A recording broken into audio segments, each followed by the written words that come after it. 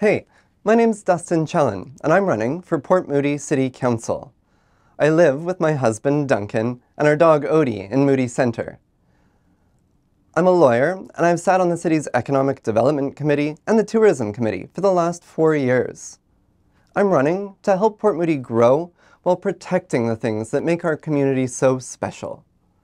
If I'm elected, I'm excited to work on some things like fixing our traffic and parking problems, ensuring that the city cares for our parks for generations to come, and I want to see smart development that helps uplift the whole community.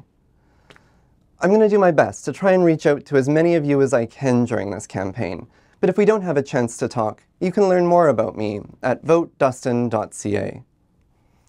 You know, the past few years, they've been hard on all of us, me included. So let's get better, together.